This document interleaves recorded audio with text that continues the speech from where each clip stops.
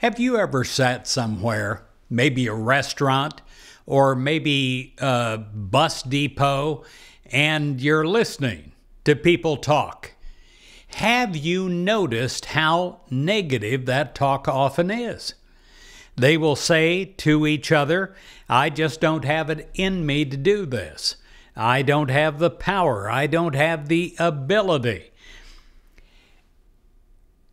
I thank God that it's not any of our people. If you read Positive Daily Inspiration every day, you know that you can do great things, that with God all things are possible. It says in Philippians 4, verse 13, "I can do all things in God who strengthens me." See, it's not you alone. It's God and you doing something.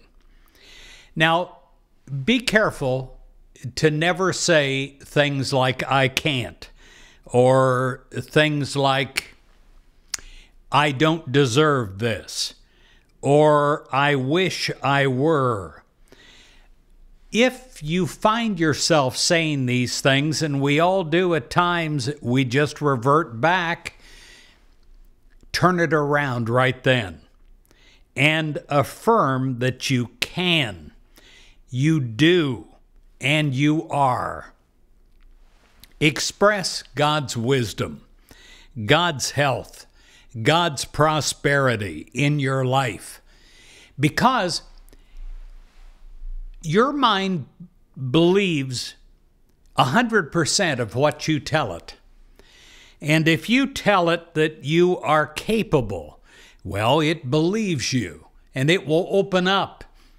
If you tell it that you can do what is before you, your whole mind, your whole body will believe you and make it possible and open up to God's possibilities. Otherwise, you close down.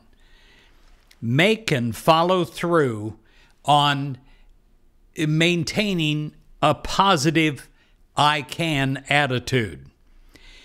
You can and you do outpicture the divine life that is at the center of your being.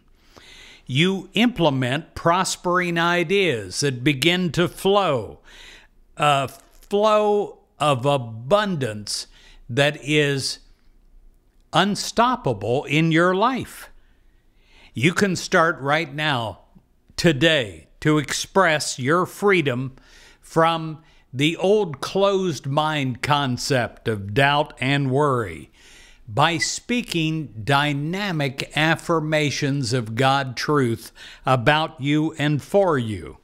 You can remove all limiting thoughts about what you can accomplish and how you can act and what others may think. With God's help, you know the truth. With God's help, you can do all that is needed to do, and you can be all that you desire to be. You allow yourself the freedom to go past the old excuses and the old limitations that you have set upon you. And you know that because God gives you wisdom and strength, you can do all things.